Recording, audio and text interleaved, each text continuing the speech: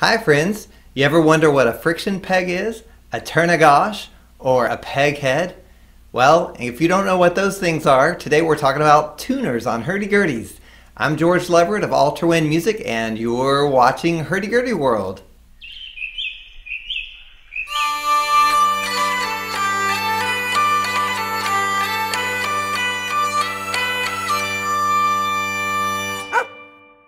Today we're going to talk about tuners on Hurdy Gurdies. Now you might be rolling your eyes out there thinking, oh, what a boring topic. Who could possibly care about tuners on Hurdy Gurdies? I promise we'll try to make this interesting and we'll throw in some hacks along the way that will help you with your instrument depending on what kind of tuner you have. The first kind of tuner we're going to talk about are friction pegs. These are basically violin pegs. They're tapered. They're wide at one end and get narrower at the other. The way they're mounted in the instrument, I've got a dummy board to demonstrate. You see a hole is drilled, and then we use a special tool to cut the hole to the right taper. You see how my reamer here is wider at one end and gets narrower, just like the peg. And I can use that and kind of fiddle with it till I get just the right exact precise fit. That peg fits in that hole and is held in place by friction. There we go. You get a nice close-up look.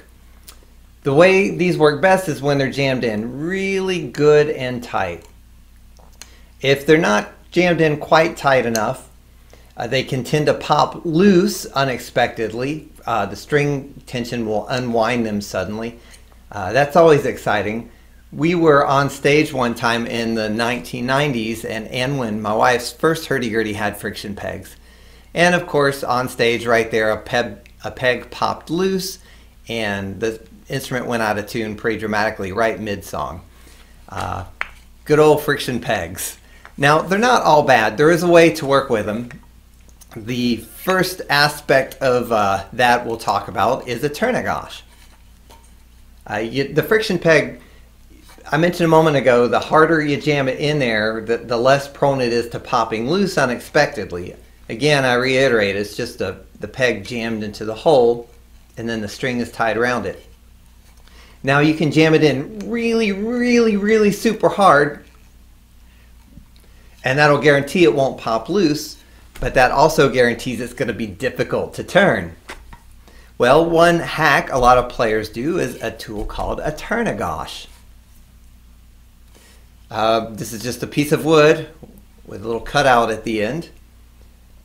Fits right over the violin peg, and that way you can get some good leverage on it when you're cranking. So if it becomes too hard to turn, you use your turn a gauche and you can wrench it and get a little more purchase on the tuner while you're adjusting it. Older hurdy-gurdies tend to have friction pegs, especially historic ones. You tend to see them very frequently in the violin world. Violin tuners are pretty much all friction pegs. You can hear I don't have it in there really good. If I let go, hear how dramatically it drops down? So I have to, just like a moment ago I mentioned, I have to jam it in there kind of good to hold its tune. Anyway, that covers friction pegs. We have the tapered hole and the tapered peg, and they fit together. The next kind of tuner we're going to talk about are geared tuners. When we talk about geared tuners, the most common kind of tuner we're talking about are guitar tuners. As you can see on this hurdy-gurdy, we have some guitar tuners mounted in the headstock. Now, these are geared because they have a gear ratio. These particular tuners have a gear ratio of 15:1. What that means is that for every 15 turns of the grip, the post to which the string is tied is going to turn one time. So 15:1 gear ratio. I'll demonstrate. You can really get good microfine control over these kind of tuners. Now I'm just plucking it, I don't have the wheel going, so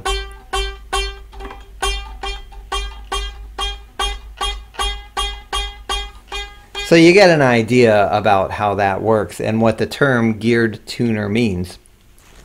I mentioned a second ago that you can get some good microfine control over the tuning of each string. The great thing about geared tuners is that they also don't pop loose spontaneously.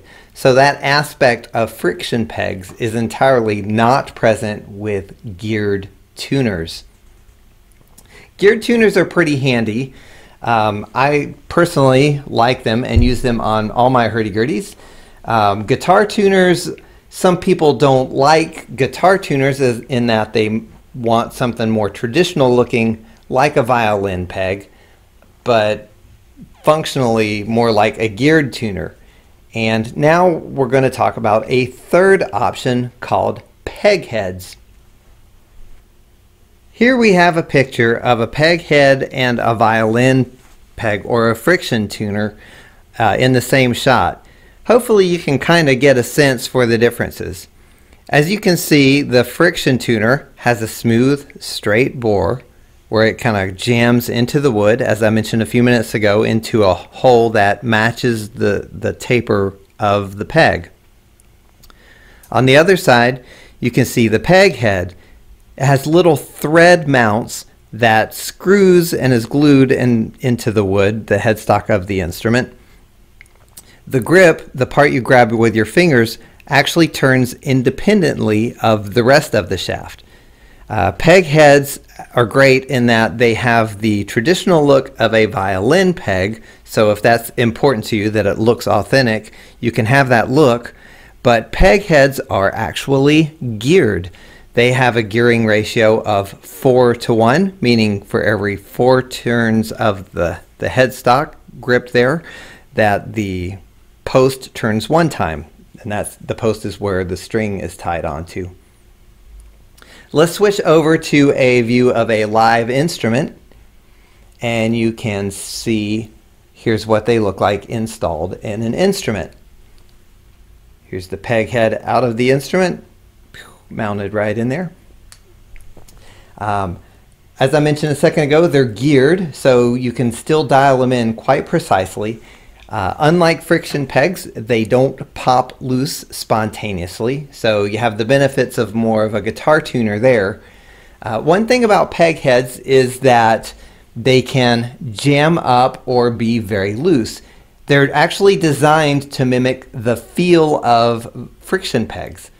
So with peg heads, if it's too loose, you can work the head downwards while you press, and it'll become more difficult to turn. If it's too difficult to turn, you can just wiggle the peg upwards and it gets looser and looser. You can see that if I work it upwards too much, it doesn't hold. It wants to pop loose, so then I press down just a little bit to firm it up in there pretty snug. One thing about peg heads you should know, unlike friction pegs where you can use a gauche, do not use a gauche on peg heads, because the grips, the parts you use with your fingers, are actually a separate piece from the rest of the shaft. I've had some repairs come in where people will wrench down really super hard on their peg head and actually break off the grip.